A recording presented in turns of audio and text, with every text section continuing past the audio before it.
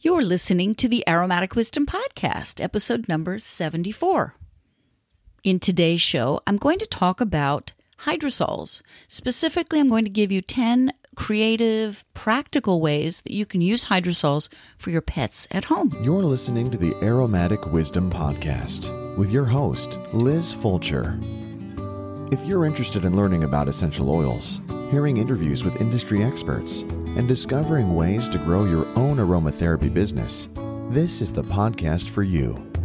For more information and show notes, visit the website at aromaticwisdominstitute.com. Now, sit back, relax, take a deep breath, and enjoy as Liz shares a dose of aromatic wisdom.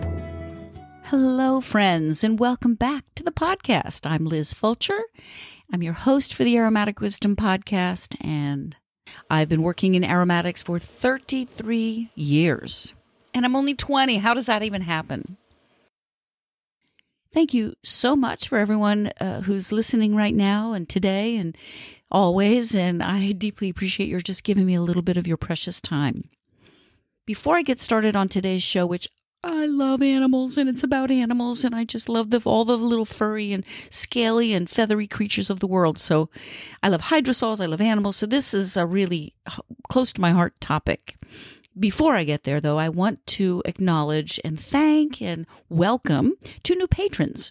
So the Aromatic Wisdom Podcast is supported by Patreon, and I have two new members. They are Alex Ford and Rosemary Williams. Welcome, and thanks again for supporting the podcast and all of you who have been patrons for some time. Always, always deeply appreciated, really. All right, let's jump into today's topic. Again, I have a real affinity for both animals and hydrosols, and putting the two together is just magnificent for me. They really do well together, and I'll explain why in this episode. So let's get started.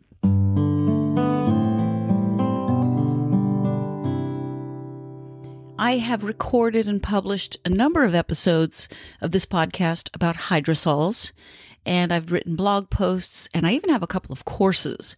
Hydrosols are a big part of my life. I do distillation, and actually I'm very knowledgeable on hydrosols in terms of their therapeutic properties and what to do with them. So I do like to talk about them. I'll go ahead and put some links in the show notes so you can learn more about hydrosols, but I will start with the definition because I love to do that. And there may be those of you who have not yet heard my other episodes.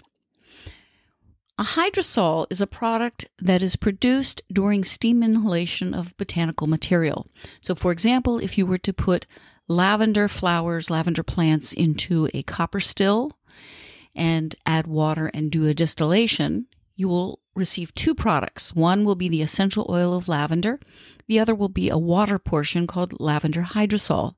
Lavender hydrosols are incredibly therapeutic, but they're also very, very gentle and safe to use. You can drink them. You can use them with infants. You can use them with animals.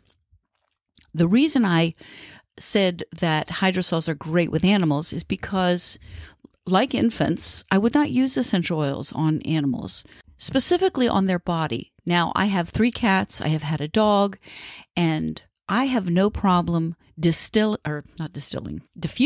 essential oils in the room with my cats there or with my dog there. And the reason is because I give them a way out. If you're going to diffuse essential oils in the room with animals, just make sure they have an egress, that if it gets overpowering or they don't like the smell, they can leave. Animals will tell you if they don't like what you're diffusing or if they don't like a smell. So just give them a way out. I personally have not found any danger with diffusing around animals. Again, we're talking essential oils. I would never, however, use essential oils on the body of animals. I would use hydrosols. If I'm using an aromatic on the body of an animal, on their person, it's for a therapeutic reason. It's usually going to be like a hot spot or wound care or something like that, in which case hydrosols are absolutely perfect. They are therapeutically effective, and they're so gentle, there's no danger to the animal. Now, in a minute, I'm going to give you a list of 10 different ways that you can use hydrosols with animals. First, I just want to clarify that the focus of this particular episode is on small domestic pets, like cats and dogs and birds, even reptiles. You can even use hydrosols with lizards and iguanas and snakes. Now, in full transparency, I have never used a hydrosol on a snake, but I wouldn't hesitate to do so if I had one. A snake is not an animal I would own. I don't mind snakes at all. Very few animals I don't like. Actually, I have to say, I think there's 0 animals I don't like. There are plenty of animals that are dangerous and I would stay away from, but I can't say there are any animals that I don't like. However, I wouldn't own a snake because personally, I like an animal that is cuddly and affectionate and warm and fuzzy. Now, I'm probably going to get emails saying, but I have a snake and she's very affectionate. Excellent. I'm so happy for you. I like furry beings, cats and dogs. And though the focus is on smaller animals, there's absolutely no reason why you cannot use hydrosols for horses and other large animals. So here are 10 ways that you can use hydrosols with your pets at home. Number 1, skin irritations and wounds. This is number 1 for a reason. This is probably the way that I have used hydrosols the most for any sort of topical boo-boos. I have 3 cats. Sometimes they'll tussle and one will get scratched, and I will apply a little bit of hydrosol to that wound. My cats now are indoor cats, but at one point I did let them go out for a while until my cat Karate was attacked by a neighbor cat and ended up with quite a large wound on his front leg. It was really bad. He had to go to the vet and it swelled up and he had to take antibiotics. However, before I took him to the vet, I rinsed it with hydrosol. I cleaned it and continued to clean it. Even though he was taking the antibiotics, I continued to clean it with hydrosol. He is no longer an outdoor cat, I can tell you. Sometimes an animal will have a broken toenail, or dogs in particular could step on a piece of glass or step on something where it's not really bad enough to take them to the vet. You want to kind of care for it at home. That is a perfect opportunity to use hydrosols. Now, if they lick it, it's okay, other than they're removing the hydrosol. What I would probably do if it were a paw, I would bathe it in hydrosol and then wrap it up, at least for a little bit. But honestly, even if you don't wrap it, if you are applying the hydrosol 2-3 times a day, it'll heal very fast. It's really quite remarkable, the healing capabilities of these aromatic waters. In terms of which hydrosols, pretty much any one that you have will work.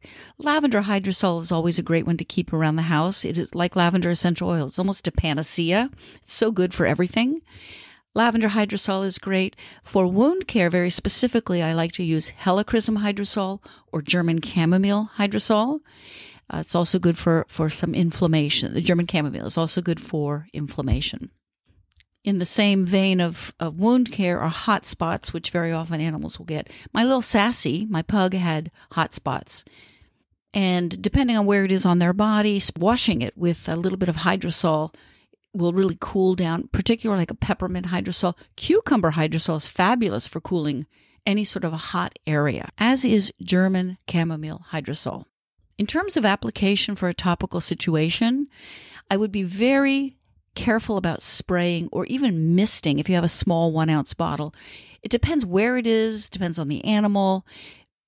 Just stop and think about a child. Would a child want to be sprayed or misted on? It may be fine. Depends on where it is, again, on the animal. I like to use those round cotton pads that are flat. They're good for taking off makeup. Those are really nice to soak in a hydrosol and press on the area. I really tend to just kind of pour it right on the spot and then maybe dab it a little bit to keep the extra, to soak up the extra. Okay, all that was number 1, wound care and skin irritations. Moving into number 2, ear cleaning. A gentle hydrosol like chamomile, German chamomile, or even Roman chamomile, witch hazel, these can be used to clean your ears. Yeah, actually they can be used to clean your ears, but they can be used to clean your animal's ears. The way I did it with my pug, I used hydrosols a lot with my pug because pugs are wrinkly, their face gets dirty, their ears get dirty. I guess all dogs' ears get dirty. I don't know. And and with her mouth and teeth cleaning and breath and all that, which I'll talk about. But I would clean her ears regularly with a very gentle hydrosol. I think I primarily used chamomile, and I would simply wet the cotton ball and very gently go in and clean the ears. It doesn't have to be a big deal. It's just a lovely way to clean the ears. Hydrosols can also be antiseptic, so it's a way to kind of not only keep them clean and it smells good, but also help keep any kind of infections at bay. Number 3 is oral care. So going back to my pug, I would use peppermint hydrosol because peppermint is great for mouthwash for humans or animals. And you can also use spearmint. That's another nice one. So what I would do, again, with Sassy, my pug, is I would take a wet, warm washcloth. I would run it under the sink, get it with hot water so that the washcloth was wet and warm.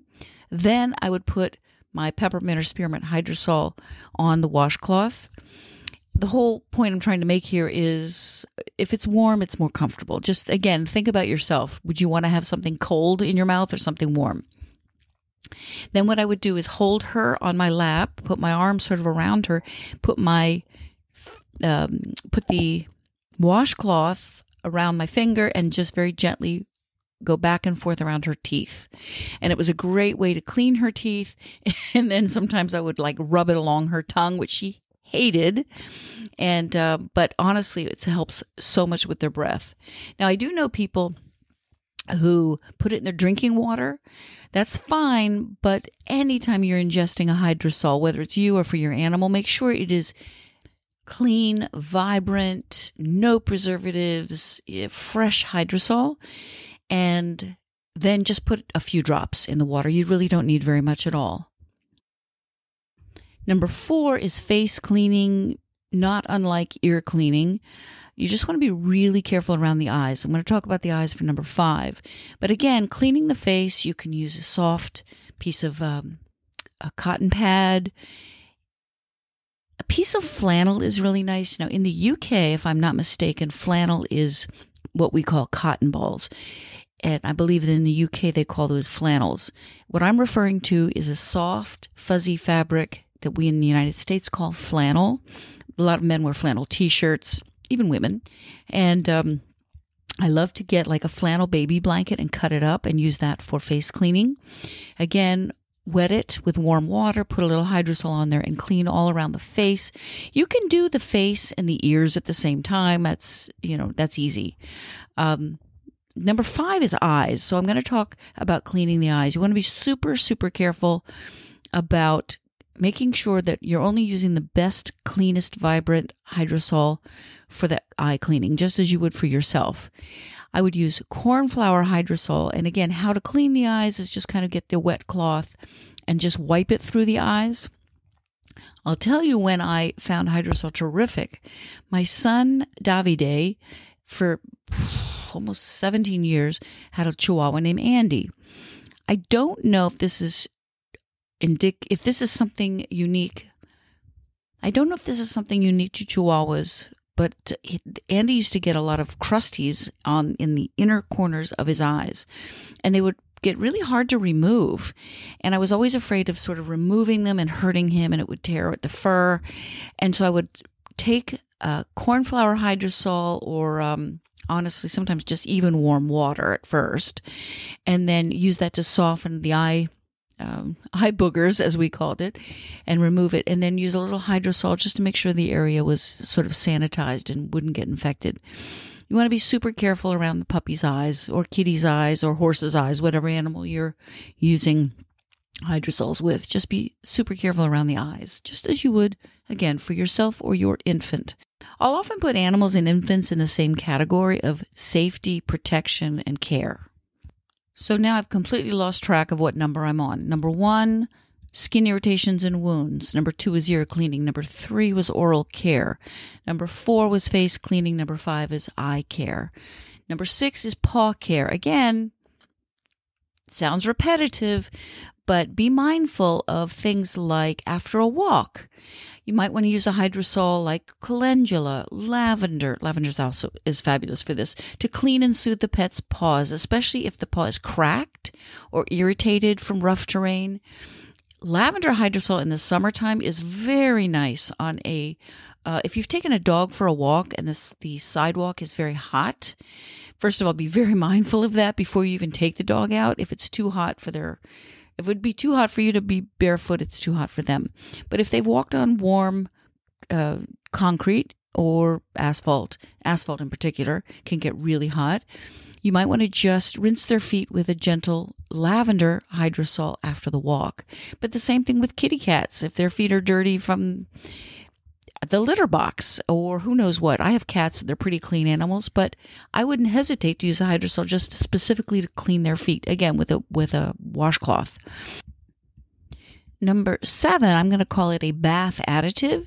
So adding a calming hydrosol like lavender or rose hydrosol is fabulous. Add it to your animal's bath water, and that can really help soothe the skin, relax the pet during their bath, and it makes the experience really nice for both of you. Number 8 is along the same lines as what I was mentioning with the bath additive for calming. You can use a hydrosol literally to calm anxiety. So if you spray a little bit of lavender or rose in your pet's bedding area, it will help reduce anxiety. The other thing that I actually do for my son Davide has a dog, a little Yorkie now named Kiwi. Isn't that cute? She's such a sweet little thing. My husband calls her Little Fruit. Kiwi is precious. She is probably one of the nicest dogs I've ever met, and she gets car sick.